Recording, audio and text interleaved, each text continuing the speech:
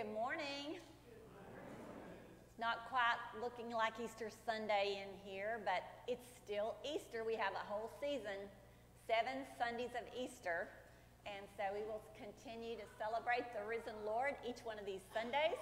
So today I'd like to read you a little description of the day, the third Sunday of Easter. The last enemy to be destroyed is death. Paul writes, "Today Christ is risen. We celebrate that still. We gather together in astonishment and joy. Christ is risen and we have been set free from the bonds of death. Christ is risen and we are forgiven. Christ is risen, and with the women at the tomb, with Peter and all the disciples, we praise the risen Christ. So let us rejoice that Christ is risen." Do we have any visitors today that we need to recognize? We're glad to see the ones here who are here. Oh yeah, we have Mallory and Presley, who are Brennan's sisters. Yeah, glad to have you girls back there.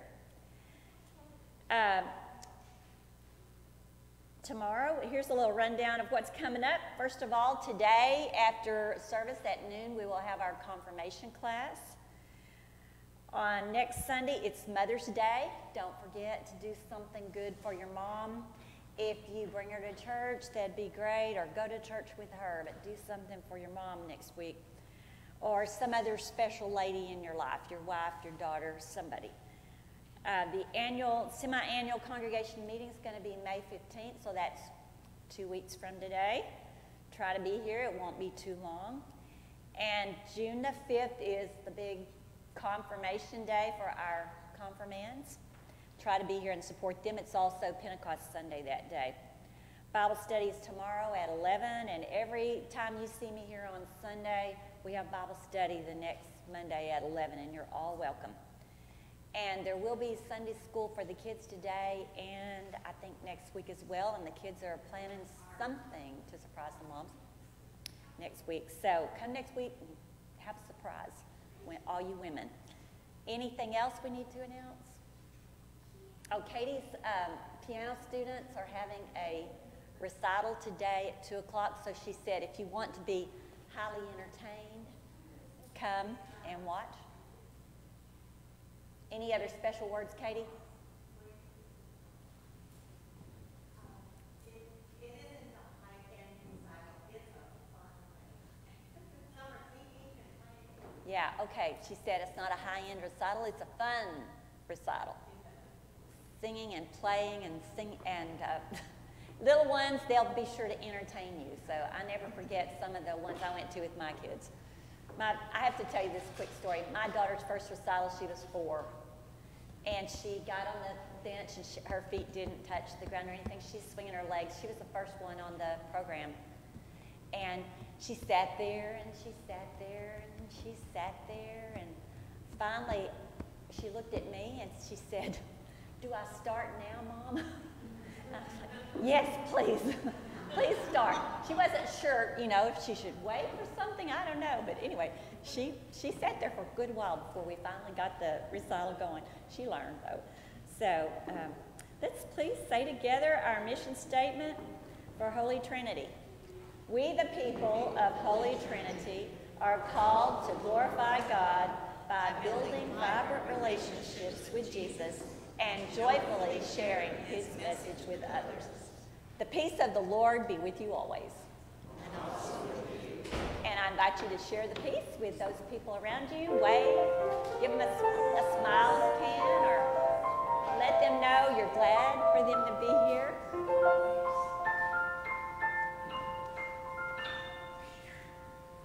Let's pray. Thank you, Lord, for bringing us together today.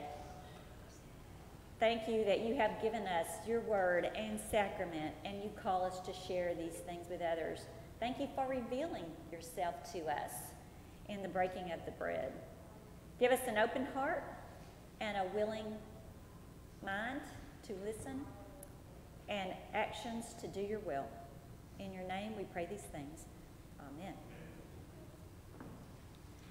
Our prelude this morning is dedicated to us being able to return to communion every Sunday with our precious Lord and Savior. We had to give that up during our COVID, and now we will have communion every Sunday.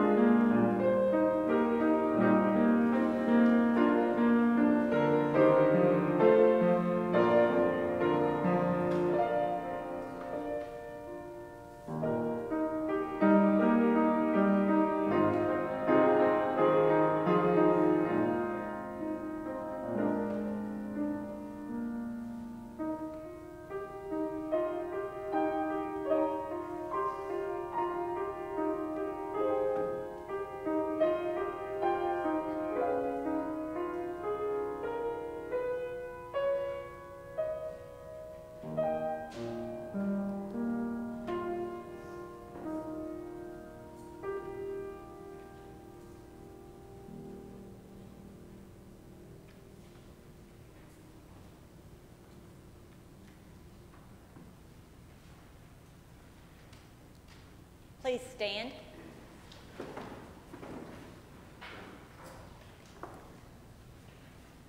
Alleluia. Christ is risen. Christ is risen indeed. Alleluia.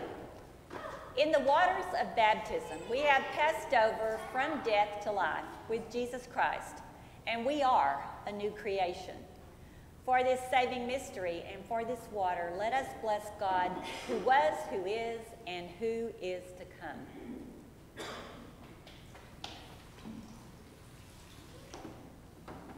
We thank you, God, for your river of life, flowing freely from your throne through the earth, through the city, through every living thing.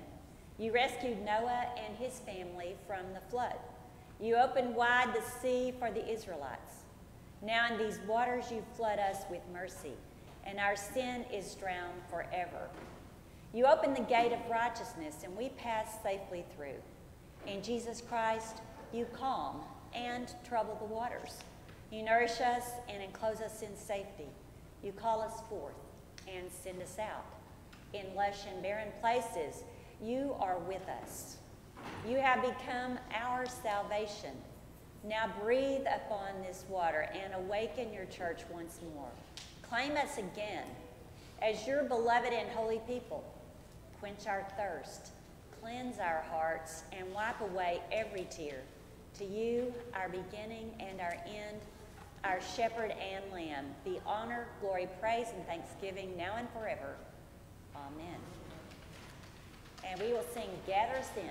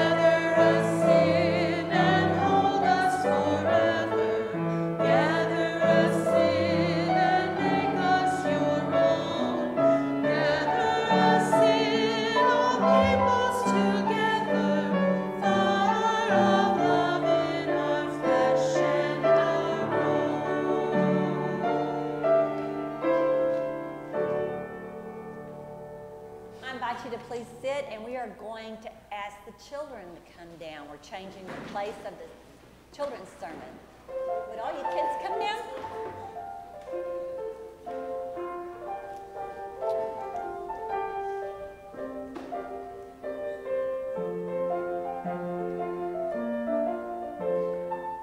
Good morning. Well, so today we are going to do a blessing. Do you know what a blessing is? Prayer. It's a good word, yeah. We say a good word for something. We have been collecting coins in little piggy banks, little pink piggy banks. Miss Linda gave them to us And so I'm going to ask you guys to go back to the back, and a lady there's going to hand you some of the piggy banks. If any of you brought your pink piggy bank back, hold it up and let the kids pick it up when they walk by. If you didn't bring it, well, any time is fine, but go back there where you came from with Miss Vicki, and they're going to give you a pink piggy to bring down here. Okay? Can you go get it? Okay, everybody go get a piggy. Don't run. Yeah. Down with Miss Vicki. There you go.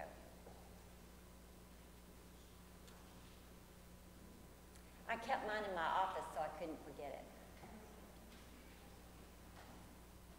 So this money that we have collected is going to go to Lutheran World Relief. Well, I read in the newsletter that we have already collected something like $1,100 for Lutheran World Relief to help, I think, the people in Ukraine that are undergoing a lot of homelessness and need food, shelter, and clothing, all the life necessities. So these pink piggies are going to Lutheran World Relief. And we're going to see if we can get them herded this way. Come on, guys. Thank you.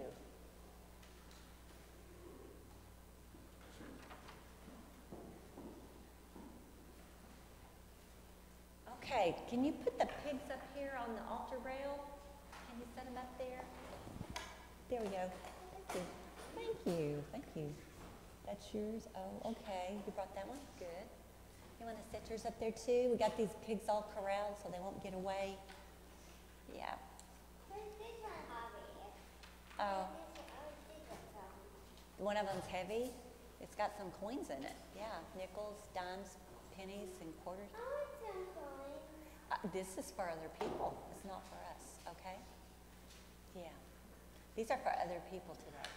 Okay, now, we're going to say some good words. Now, these piggy banks this money out of the piggy banks is going to go around the world to help other people that are in need of food, clothing, shelter, all of life's necessities.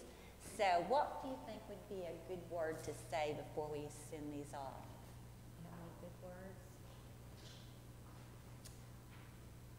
To please help the people, maybe? These little pigs are going to help the people get what they need. We could thank God for the money. Anything else? We could ask God to bless the people. Not only the money to help the people, but to bless the people with confidence that God is with them. And also we could ask God to bless the people that gave the money. Because you know? And you can help people with jobs. With jobs. You're so right about that. That's a good. Because that makes money. You're right. Okay. Gotta have a job if you want to make money. That's very good, Peter. Oh, okay. Okay, so let's say a prayer for this money in the piggy banks to do good things. Let's close our eyes. I'm going to bless the piggy banks. You want to put your hand up here on one of the piggies to give it a blessing before we go? Okay, you want to put your hand up there? Lucy? That'd be great. Do any of you others want to put your hand up on the pig? Okay. You want to put your hand on a piggy? Okay. Put your hand on a piggy. You want to, Miriam? Anybody else? Okay. Put your hand on the piggy while we pray. You can't see them? Well, they're secret and they're hidden. Okay. Oh, you can. Let's pray. Okay? Let's close our eyes and pray. And you can repeat after me. Thank you, God, for the people. Okay. Thank you, God, for the people. Can you repeat after me? Thank you, God, for the people that gave these gifts. Bless them for their generosity. And thank you for the people who are in need that we're able to help. Thank you for the people in need that we are able to help. Bless them with your love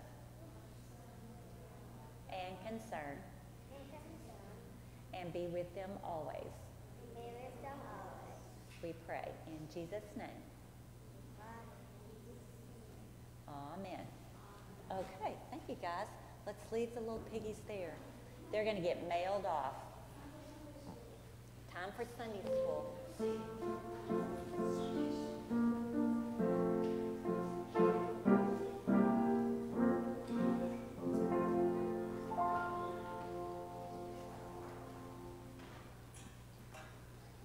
please stand.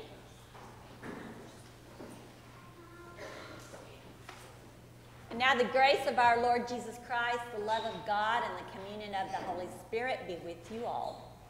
And also with you. Let's sing in English.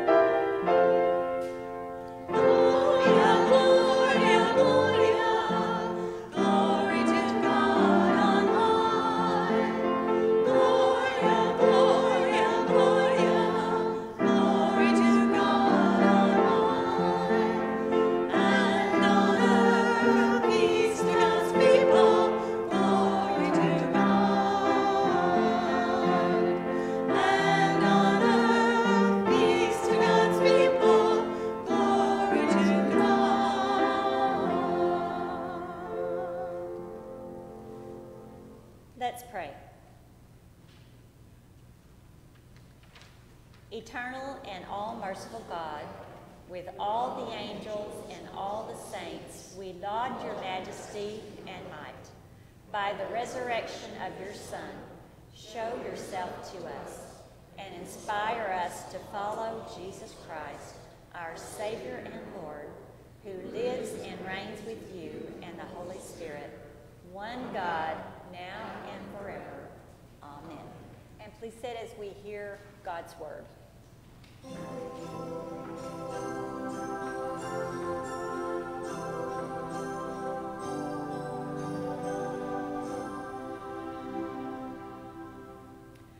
I will exalt you, O Lord, because you have lifted me up and have not let my enemies triumph over me. Oh, thank the Lord, whose goodness sure and steadfast love forever endure. O Lord my God, I cried out to you, and you restored me to health. You brought me up. O Lord, from the dead, you restored my life as I was going down to the grave.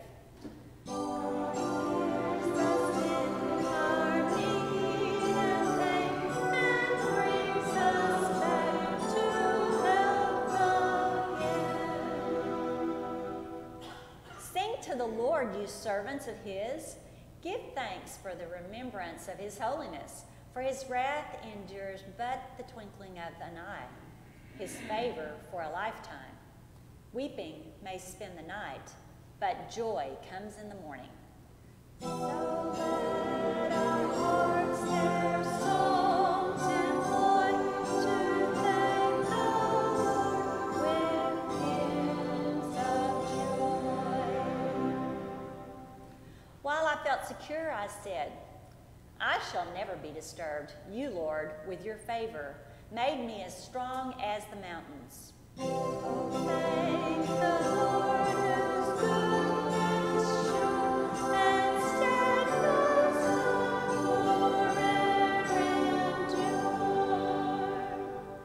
Then you hid your face, and I was filled with fear. I cried to you, O Lord. I pleaded with the Lord, saying, what profit is there in my blood if I go down to the pit? Will the dust praise you or declare your faithfulness? Hear, O Lord, and have mercy upon me. O Lord, be my helper. God hears us in our need and reigns and brings us back to health again.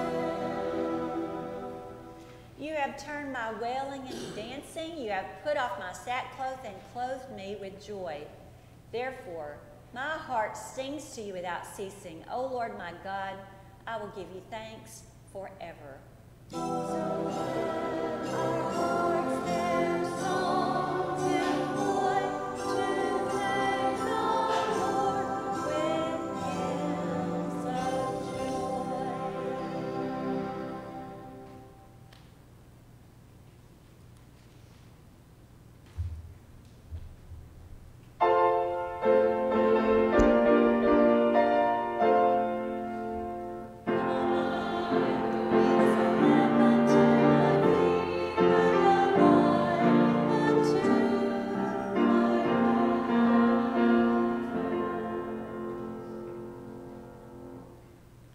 A reading from Acts.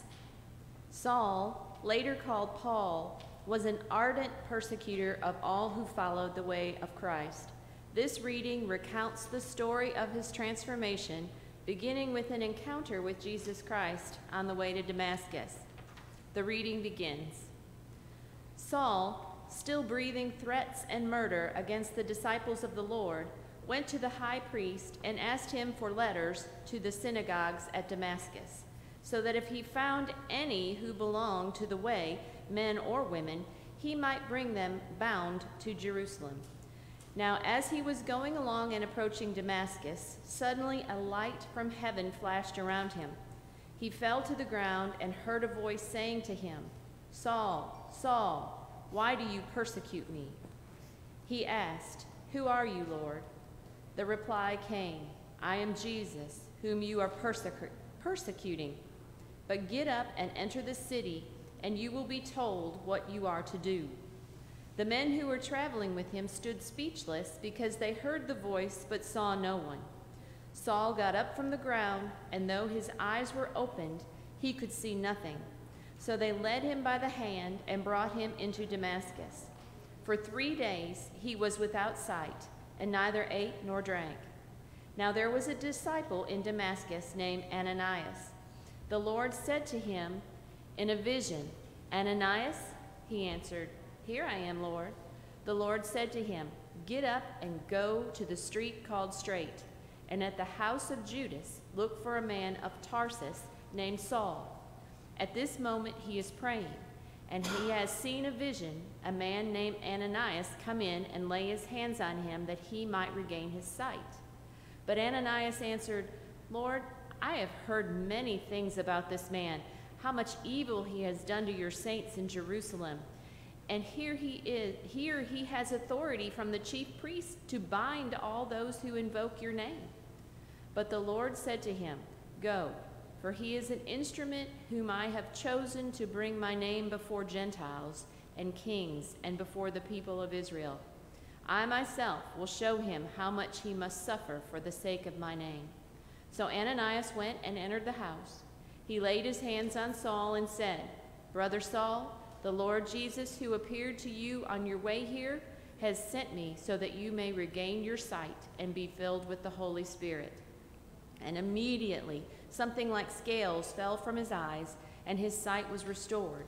Then he got up and was baptized, and after taking some food, he regained his strength.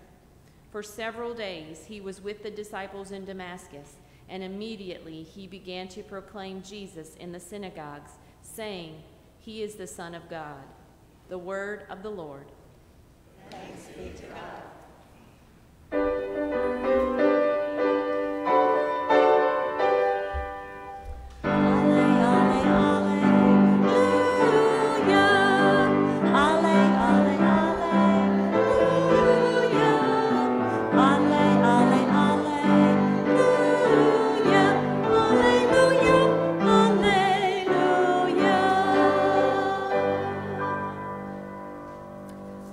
Gospel according to St. John, the 21st chapter. Glory to you, O Lord. The risen Christ appears again to his disciples by the sea, where they were first called. After echoes of the fishing and feeding miracle, he gives a final reminder of the cost of a disciple's love and obedience. And the gospel begins with verse 1. After he appeared to his followers in Jerusalem, Jesus showed himself again to the disciples by the Sea of Tiberias, also called Galilee. He showed himself in this way. Gathered there together were Simon Peter, Thomas, called the twin, Nathanael of Cana in Galilee, the sons of Zebedee, and 2 other of his disciples. Simon Peter said to them, "I am going fishing." They said to him, We will go with you." They went out and got into the boat, but that night they caught nothing. Just after daybreak, Jesus stood on the beach, but the disciples did not know it was Jesus. Jesus said to them, "Children, you have no fish, have you?" They answered him, "No." He said to them, "Cast the net to the right side of the boat, and you will find some." So they cast it, and now they were not able to haul it in because there were so many fish. That disciple whom Jesus loved said to Peter, "It is the Lord." When Simon Peter heard that it was the Lord, he put on some clothes, for he was naked, and jumped into the sea. But the other disciple came in the boat, dragging the full net of fish, for they were not far from land, only about 100 yards off. When they had gone ashore, they saw a charcoal fire there with fish on it and bread. Jesus said to them, "Bring some of the fish that you have just caught."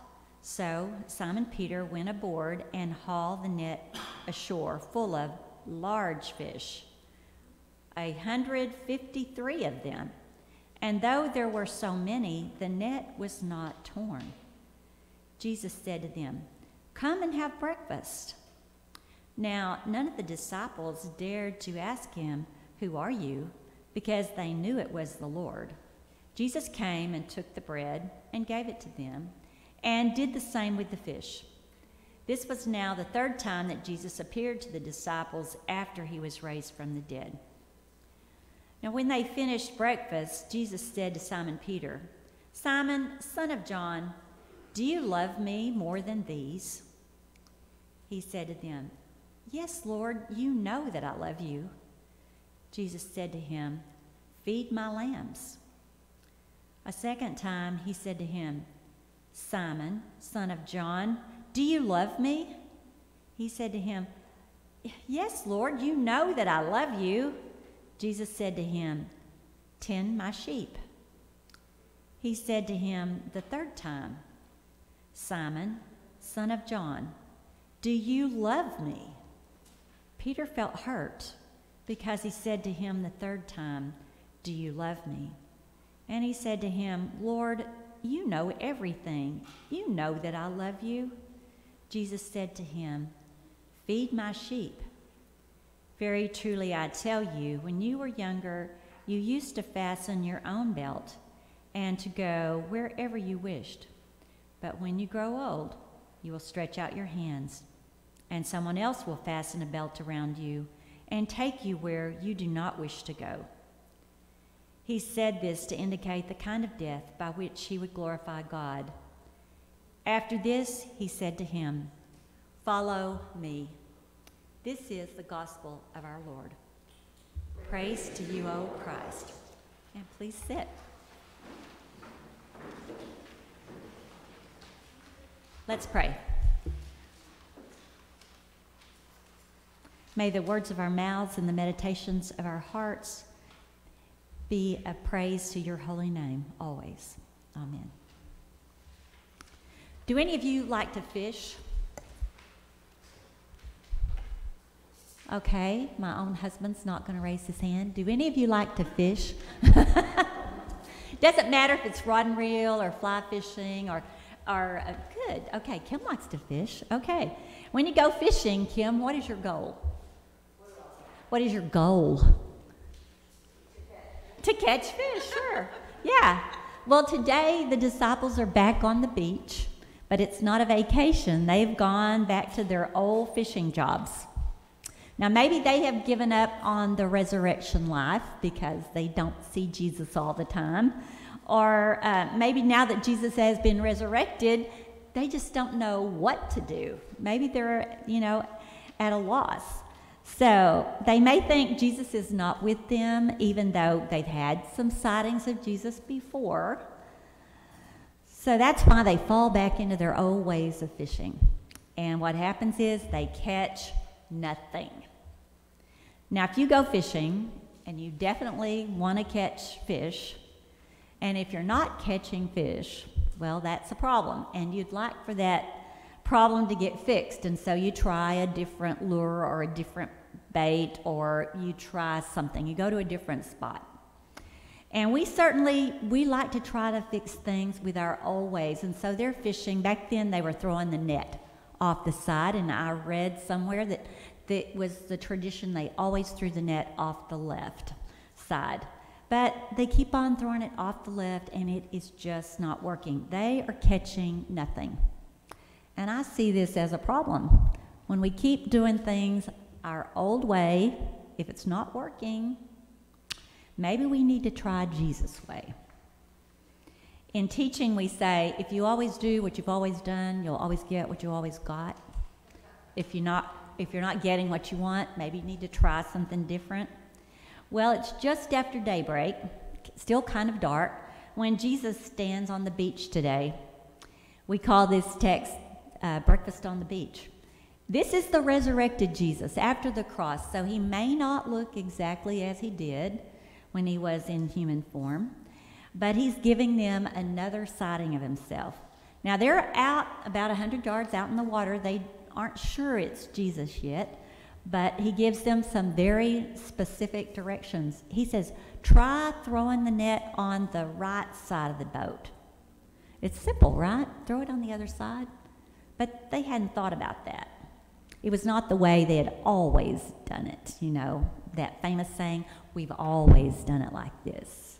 Yeah, it gives some pastors a heartache sometimes.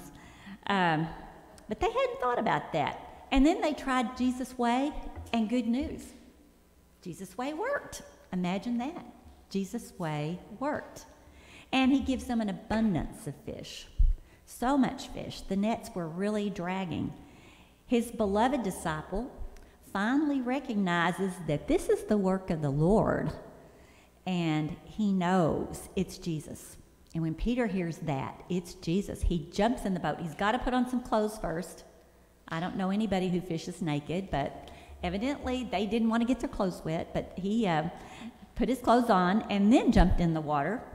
And he swims to the shore while the others come along dragging the nets full of 153 large fish. We don't know how big, but it's a pretty detail, 153 large fish. Meanwhile, on the beach, Jesus already has the fire going and bread. And though Jesus has fish on it, it says clearly he commands them to bring some of their fish. Now, if Jesus already has fish, why does he need their fish? Could it be that Jesus wants them to make a contribution? Or could it be that Jesus just wants them to take part in the ministry of feeding themselves? Or Jesus has expectations of the disciples, and he expects them to share. So these followers are given a chance to share. Like we're given a chance to share when we do things like the piggy banks, we do things like receive our offerings. We're given a chance to share. So what if those disciples that day had responded to Jesus, no, Lord, we really need to sell our fish to make a living. What if they had not shared the fish that day? I can imagine that this story would have ended a little bit differently. They probably would have been reprimanded by our Lord, but they did share, and the story got recorded. But this is a story so rich in details. In fact, I listened to a commentator named Caroline Lewis, who I love. She's a teacher at Luther Seminary, and she pointed out a little detail I really hadn't paid much attention to. She said, notice that Nathanael, the disciple from Cana, was there. Now, he's not one of the more famous disciples. We don't hear much about him.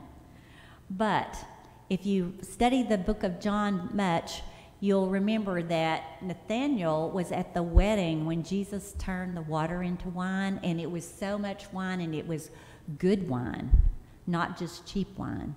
That there was an abundance of wine at that wedding, and that was at the very beginning of Jesus' preaching ministry. And now we are at the end of Jesus' preaching ministry, and Jesus gives them an abundance of fish. So we have an abundance of wine at the beginning, an abundance of fish at the end, and it's kind of like bookends. The disciple Nathanael is there to remind us of the wedding at Cana and the abundance in both of these places that bookends Jesus' work in the book of John. Much wine, much fish. God is generous, above generous even, and he doesn't hold back. He doesn't even hold back his son given for us. Now, this story could be briefly summarized. You know, Jesus knows the disciples' problems. Yes, he does. The problem of no fish. And then Jesus gives them some directions, a new way of fishing, throw on the other side. And then Jesus provides. He provides that large catch. And finally, Jesus expects them to share. So like 4 little things. Jesus knows the problems. Jesus gives them directions. Jesus provides lots of fish. And Jesus expects them to share. To share, not with Peter's sheep, but with Jesus' sheep. He claims the world as his sheep. So maybe we could apply these directions to our lives. Does Jesus come to us and expect us to know, to listen to his directions? He knows our problems already. Does he give us directions on how to live? Sure, they're right there in the Bible. Does he provide for us? Yes, we are provided for. Does he expect us to share? Yes. You might think about this personally today, but let's apply it to church life. Jesus knows the problems of the church. Jesus knows the problem of every single congregation everywhere. He knows. He knows attendance might be spotty. He knows we might have a hard time getting people involved in the ministry of the church. He knows that there might be unneeded financial worries. He knows about any disagreements we have. Jesus knows the church. But Jesus also gives us plenty of directions on how to do things if we only listen. He lived his life as our holy example. And so if you don't read anything else in the Bible, I would suggest read the Gospels. Read the Gospels to know of Jesus' example, his stories. He goes out. He doesn't just sit in a building. He does go to worship weekly in the synagogue, but he doesn't stay in the building. He doesn't just go home and stay in his house. Jesus goes out. He goes out to be among the people on the fringe of society, the poor, the needy, the widowed, the blind, the sick, the homeless. Maybe Jesus' directions for the church will not be the way we've always done it. Maybe we'll have some new directions, but they will be Jesus' way. And then Jesus gives the church an abundance. Yes, we have members for doing ministry. We have visitors and people who attend that also help us with ministry. We have many talents for different kinds of ministry. We're not all alike. We have the money, at least some money. We have some resources. And Jesus provides what Holy Trinity needs to go out and do the ministry. He provides our fish, so to speak. And then finally, Jesus has expectations for us too. Jesus invites us to bring some of our fish to share. And by fish, I mean everything that we have, our time, our talents, our resources. Jesus gives you the talent and time to get involved in things in church that you might not have ever done. Maybe you like to work on World Relief Kits, or you like to work on building maintenance, or you enjoy being an acolyte. Then after a while, you may get tired of those things, and you realize a different ministry may be calling you. Maybe you feel like you would like to work with Hope House and feeding the homeless, or you'd like to help with the gardening around the building, or you'd like to pick up trash or help with Vacation Bible School. Keep following that ministry. that Jesus gives you. That's part of your fish. Keep following your fish. Feed his sheep the way that Jesus directs us to. So this is the gospel today in a nutshell. Jesus knows our problems, personally and as a congregation. Jesus gives us his directions by his example, and Jesus gives us an abundance. And then finally, Jesus expects us to share. The hard question posed today is, will we keep on trying it our way and have nothing or little, or will we try it God's way? This is the word of the Lord. Amen.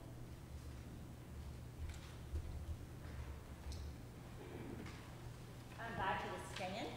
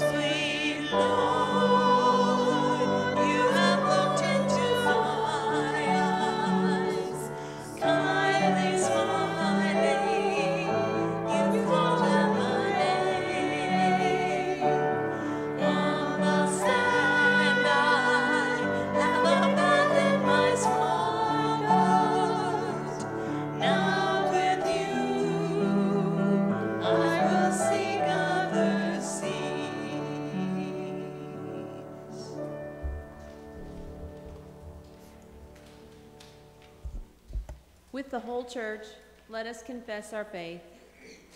We believe in one God, the Father, the Almighty, maker of heaven and earth, of all that is seen and unseen.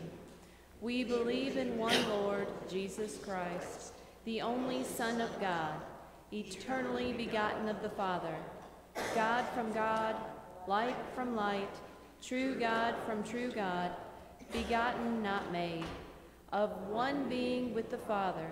Through him all things were made. For us and for our salvation, he came down from heaven, was incarnate of the Holy Spirit and the Virgin Mary, and became truly human. For our sake he was crucified under Pontius Pilate. He suffered death and was buried. On the third day he rose again in accordance with the Scriptures. He ascended into heaven and is seated at the right hand of the Father. He will come again in glory to judge the living and the dead, and his kingdom will have no end. We believe in the Holy Spirit, the Lord, the giver of life, who proceeds from the Father and the Son, who with the Father and the Son is worshiped and glorified, who has spoken through the prophets. We believe in one Catholic and apostolic Church. We acknowledge one baptism for the forgiveness of sins. We look for the resurrection of the dead and the life of the world to come. Amen. Set free from captivity to sin and death, we pray to the God of resurrection for the church, people in need, and all of creation. Holy One of new beginnings, fill us with new life. Send us into the world as you have sent your apostles Philip and James, to invite people to come and see your wondrous acts in Christ. God, in your mercy, revive ecosystems along coastlands that have been devastated by natural forces and human negligence. Reestablish plant and animal life that purifies air and water and that feeds humans and other living creatures. God, in your mercy, accompany laborers who get little rest from their work. Give them hope and when they struggle to produce what they need. Give all who labor fair treatment and just wages. God, in your mercy, restore all people who cry to you for help. Turn their mourning into dancing.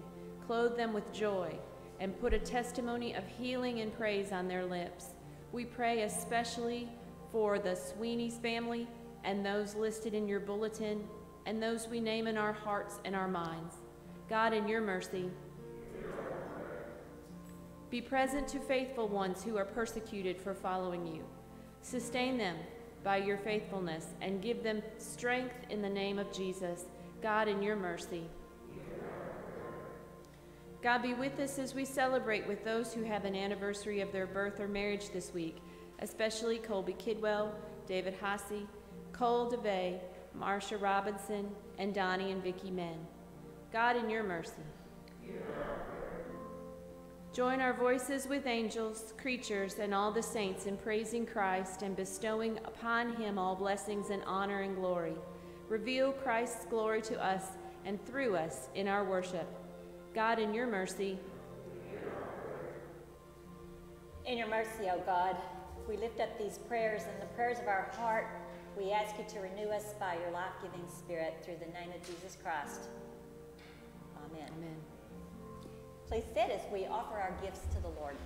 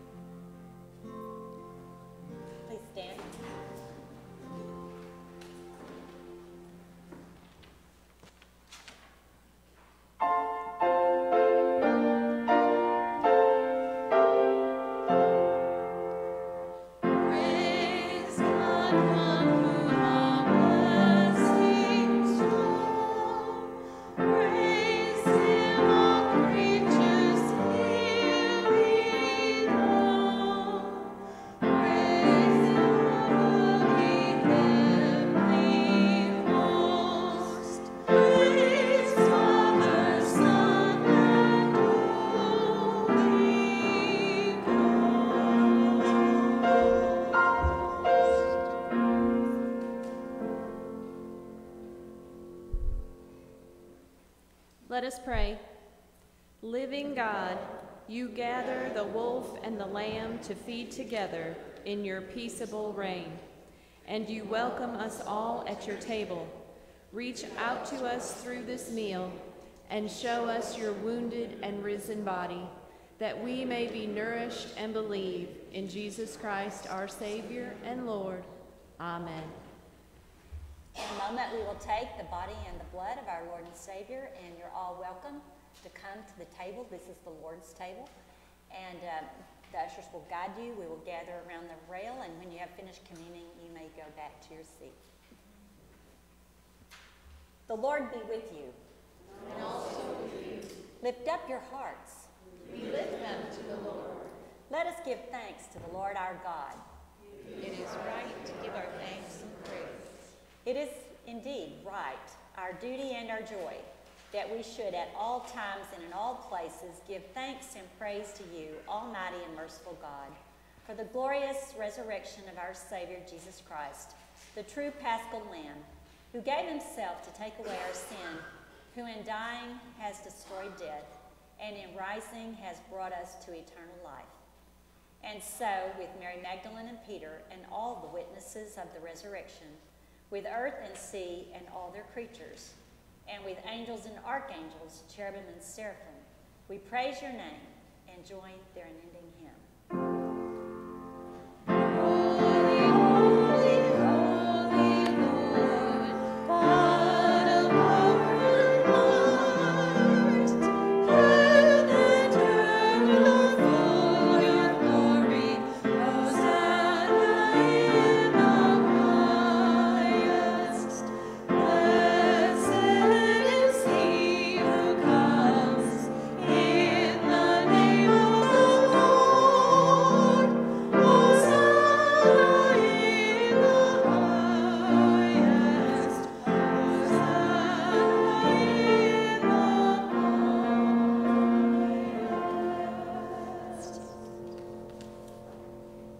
In the night in which he was betrayed, our Lord Jesus took bread. He gave thanks, broke it, and gave it to his disciples, saying, "Take and eat. This is my body given for you.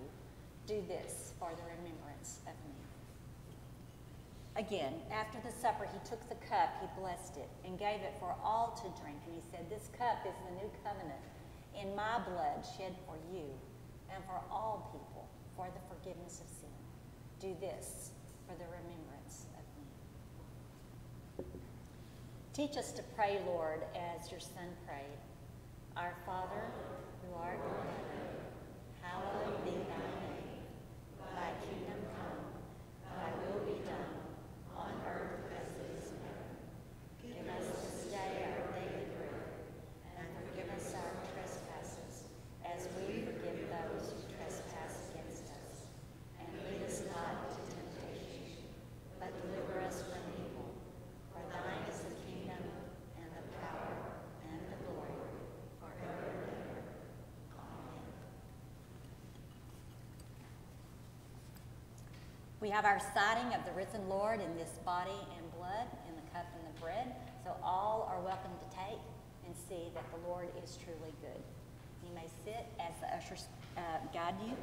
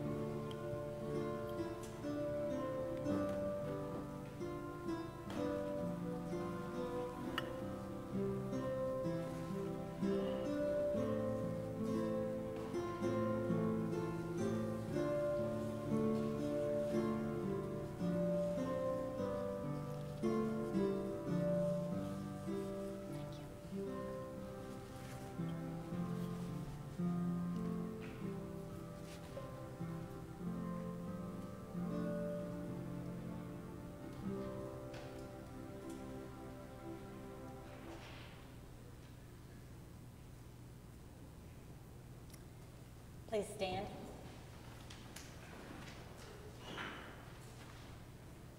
And now may this body and this blood of our Lord and Savior Jesus Christ bless you and keep you to eternal peace and send you out in his name sharing the good news of his love. Amen. Amen. We give thanks to you, generous God, for in this bread and cup we have tasted the new heaven and earth where hunger and thirst are no more. Send us from this table as witnesses to the resurrection, that through our lives we all may know life in Jesus' name. Amen. Receive this blessing as you go. Now may God, the author of life, may Christ, the cornerstone, and may the Holy life-giving Spirit bless you and keep you now and forever. Amen. So let's go out joyfully with our sending hymn. That Easter day was with joy was bright.